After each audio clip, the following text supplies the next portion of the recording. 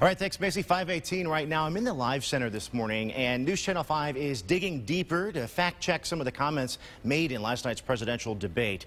Now, Governor Mitt Romney said at one point, quote, people in the middle class will see $4,000 a year in higher taxes as a result of the spending and borrowing of this administration.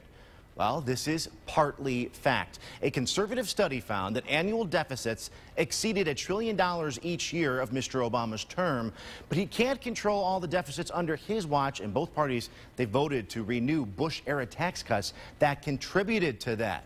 Well, with Romney's spending cut proposals, the debt would still rise, just not as fast. Another one here. President Obama said, quote, what I want to do is build on the 5 million jobs that we've created over the last 30 months in the private sector alone. Well, this is partly fact. These numbers are cherry-picked to sound better than they actually are. 4.5 million total jobs were created in the past 30 months, but some 4.3 million were lost during the earlier months of the Obama administration. Now, the president is a net job creator, but only marginally. Now, these are just two of the many checks that journalists looked into overnight and late last night.